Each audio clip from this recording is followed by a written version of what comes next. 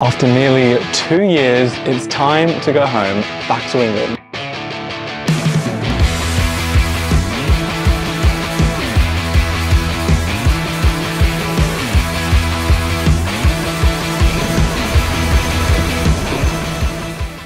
So that's not necessarily completely true.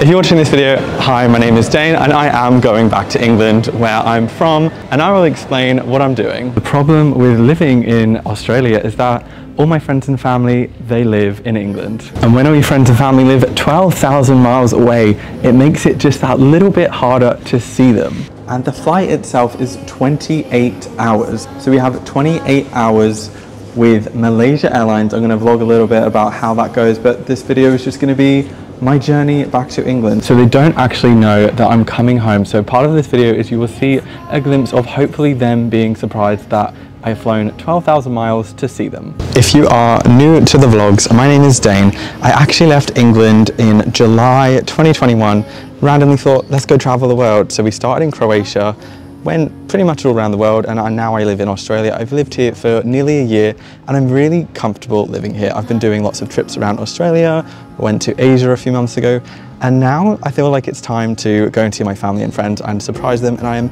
so excited to do that. That mood, sort of weirdly and jaded, but let's not talk about you. But again, 28 hours, 28.5 hours. Not a fan of that. I just realized I'm in the quiet terminal. I'm gonna move. In case you're wondering as well, are you moving back to the UK? I'm not moving back to the UK, but I am going there for 5 weeks, which sounds like a really long time, but I'm actually not going to the UK for 5 weeks. I'm just going over to Europe. So we have to do this really big, really long flight of 28.5 hours. And I'm not looking forward to it. You guys know me, I love flying, I love the airport. For some reason, I was sat at home today and I was like, I do not want to do this journey. So although I don't want to do this really horrible long journey, I do want to see my family and friends, so I am excited about that, and I think it will make it worth it. Like right now, I'm here at the airport. In maybe 30 to 35 hours time, I should be surprising my dad at the doorstep. Legit, the only person that knows I'm coming home is Alice and Lucy. If anyone has spoiled that surprise, I'm not going to be happy with you. I'm not going to be happy with you. You know, if you do a silly dance to the airport, vlogging is not that scary. I've been so preoccupied thinking about what am I going to film in this video that I forgot that I need to eat. I have 2 hours until the flight boards. I'm also going to show you guys what it's like to fly Malaysia Airlines because I've never flown with them, but I actually got a really good deal. I got this flight for £750. That is return, so that is to London and then back. This is probably one of the longest flights that I've done. Usually I'm always traveling continuously. So for instance, when I first came to Australia, I was in America, so it wasn't too bad, even though that flight was there. I'm going to be spending the rest of the week in England, and then I have 2 places that I'm going that I've never been before. I'm going to Portugal with my friends. They don't know I'm coming, so make sure you hit subscribe to see the next few videos to see if they're surprised that I'm coming, that I just came from Australia, because in my mind I'm like, actually it's kind of crazy. And then we are going to Africa.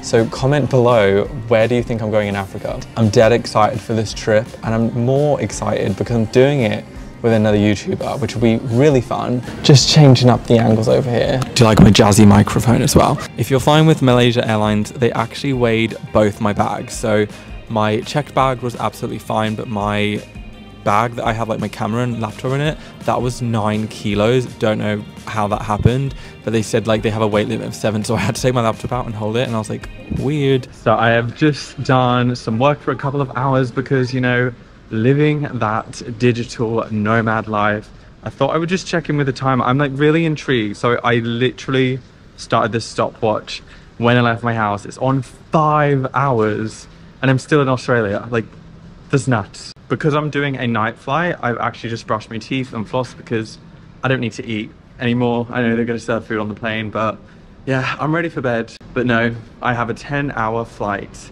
to Malaysia. Let's do this.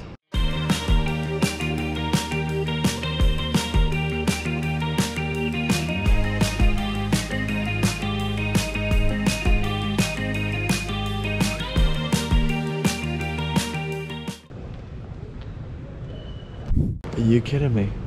Are you kidding me? The journey continues, kind of. I had a 5-hour layover in Kuala Lumpur, so I was excited. I was like, you know, there's a perfect amount of time, catch up on some work. Then I got here, the plane has been delayed an extra 2 hours. 5-hour delay over, it's not great, but it's not terrible. 7 hours is a long time. Considering my next flight is 15 hours. The vibes aren't great right now, guys. With 7 hours to kill, I really did get bored. Like, really bored. It was 3 AM, nothing was open. In between working, I ate some pretzels, but mostly I just stood around like a lemon.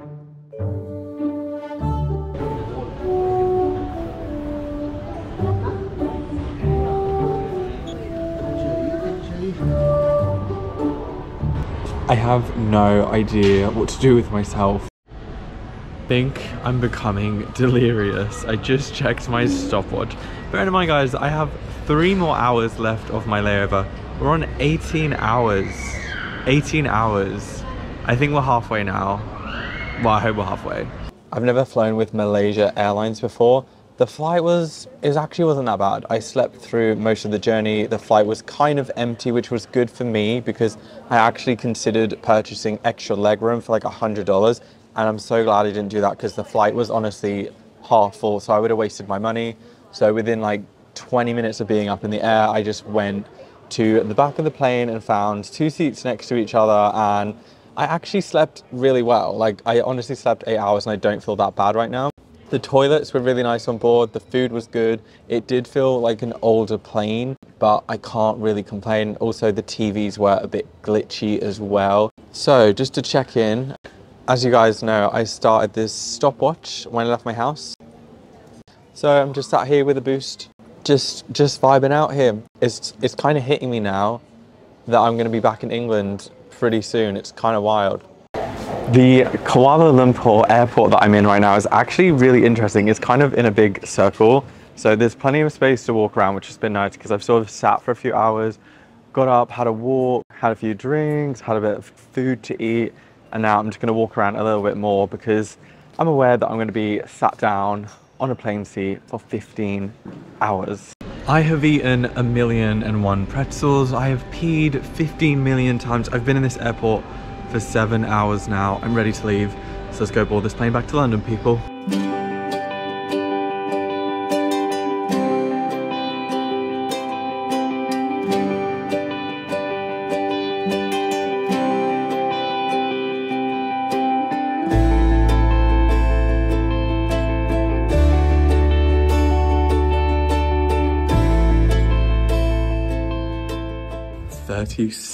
Or 37 hours later, I finally made it back to England. It feels so weird. I haven't been here in 2 years. I feel like the last time I was here, I was a totally different person. Now I just got to get a few trains and buses back to my hometown.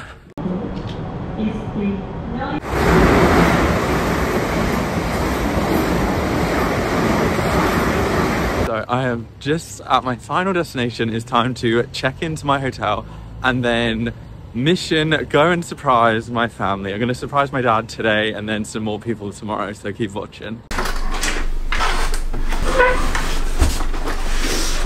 Oh my god, that was a very long journey. Right, I'm going to stop this stopwatch. I don't even know how to feel right now.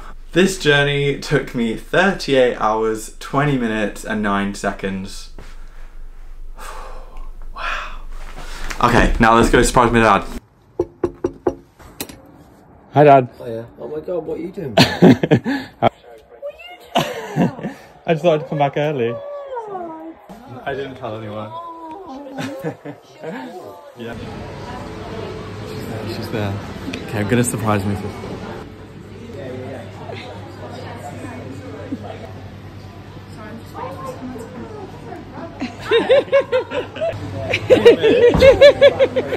I just came back. I've just spotted my granny. Hi, Granny. What are you doing here? Coming to surprise you. How are you? Surprise me. Are you okay? I know that voice. The 40-hour journey was definitely worth it to surprise all my family. You're just gonna have to wait till next week to see who I surprised next.